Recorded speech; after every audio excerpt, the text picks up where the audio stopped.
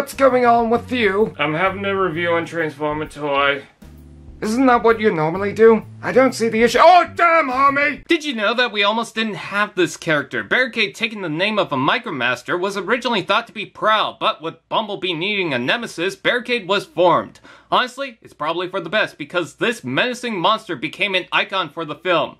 Now, if only he could pick a voice actor, because in The Last Night, he was also Frank Walker. Barricade is famous for being one of the first Cybertronian characters to be seen, well, hardly seen, but seen anyways, in combat with another. He's also remembered for being an escape artist, as he always seems to disappear in a film.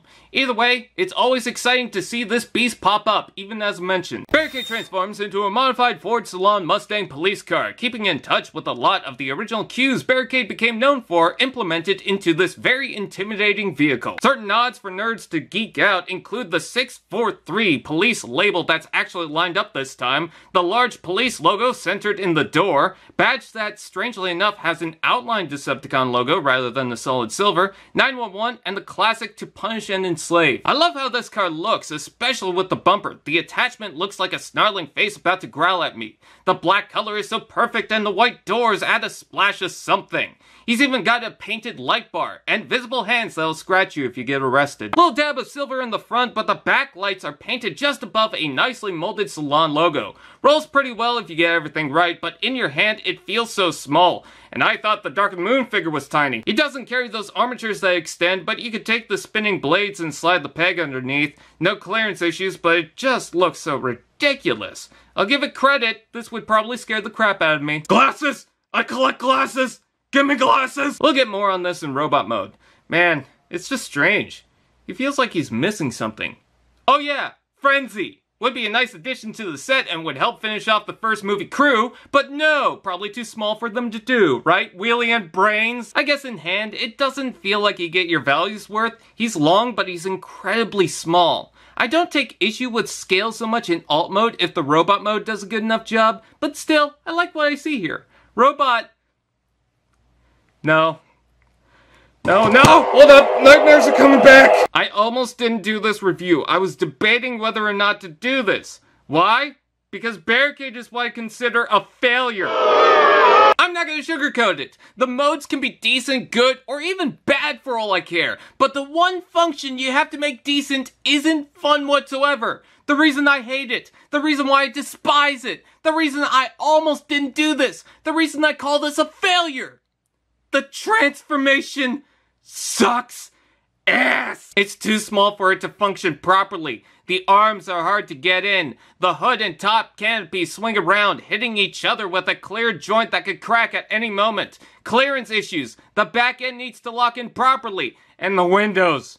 Screw these windows! They're constantly collapsing into the toy. You need to open everything back up just to move them back. If that's not hard enough, they're on a friction joint and disconnect easily. Nothing about this is fun. It's too small for this engineering. Bad toys. What you gonna do? Scream and rage. Look, I know the masterpiece isn't graceful either, but at least it understands the size allows room for this engineering to work properly. This is why Studio Series Barricade fails. It's not fun. It's not good. I'm going insane. I want to cook the webbing of my toes just to forget. Okay, well, at least it's better transforming it in reverse. Robot mode.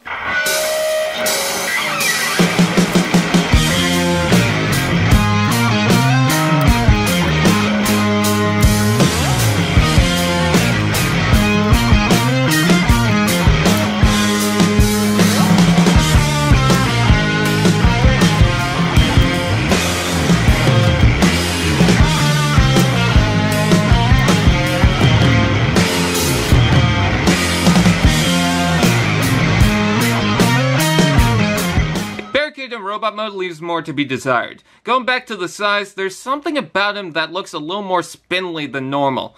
I mean, he's not really hulking, but now he looks like he's made out of sticks and clay. I hope you guys appreciate this review because this was not enjoyable to transform. Not because of the issues I mentioned before, not because the clear plastic could crack, but with all the clear plastic you have to move around, I'm pretty sure you can see my fingerprints all over. Some of the good things, I like how the chest adjusts to give him a different angle. I like how the arms shift up, beefing it up with the classic doors on the side. I like the fake window wings, giving it a more crooked look. The hands opening up is cool, and the intended detail looks nice for the most part. Now the issues. Sit back and get your bag of milky popcorn, because what happened to this man's knees? It's like a dog shredded them up to the bone, and he's like, my knees feel numb. Straight, they look thin and weird, but using the double joint, you could tilt it back, but not sure about that one, sport. Another issue is the backpack that can adjust, but either way, you're getting the same outcome. I'm serious, it looks like a legitimate backpack. But it's not only that I find frustrating, or the back of the legs that don't tap in, so when you move the foot, it just falls out. Those I find annoying, but what really gets me is that there's almost no paint anywhere. Why? There's so much they could do. Some purple or metallic blue on the knees, silver, gold, anything. At least he doesn't have the weird white. Oh wait, the top of the feet have silver. I guess everything is solved. I want to like him, but he makes it so hard. The face at least looks amazing. I can't tell if that's because of the mold or the fact they actually bothered to paint the thing like Ironhide. Gold, silver, metallic blue, and red all bring out the face really well without any of the colors overtaking the dark, scary energy. Did someone say articulation?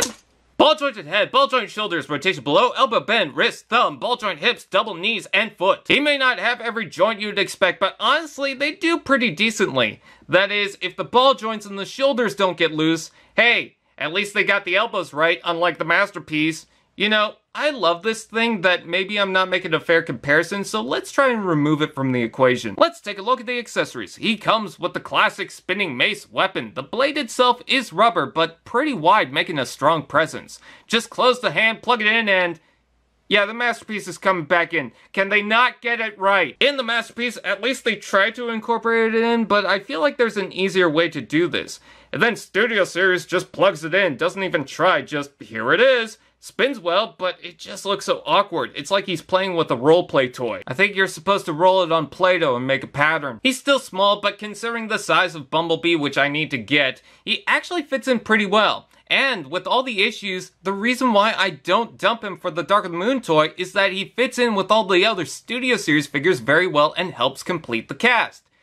If there's only a frenzy. This is why I like Studio Series. You put the first movie Ironhide mold with the Last Knight Optimus Prime and they just do not fit. With Studio Series, all the characters are consistent and they all work together. So when I throw in Barricade, I often forget the issues and I'm just glad to have this character display with all the others. Just keep him away from wrong. He wants those glasses so bad. He's got many eyes, he needs them. So if you're not getting it to work along other Studio Series figures, or if you have a Barricade already, you don't need it. I think I warm up to any of the modes, but as a transforming figure, I can't stand it. The figure shouldn't be this hard to mess with. It takes away from the point of it. At least we got an alright figure. I'd say you don't need to pay scalpers, but if this is the Barricade you're looking for, I can't stop you. Just take note that you're getting into a mess of a toy. I think he's just here to take on eBay scalpers.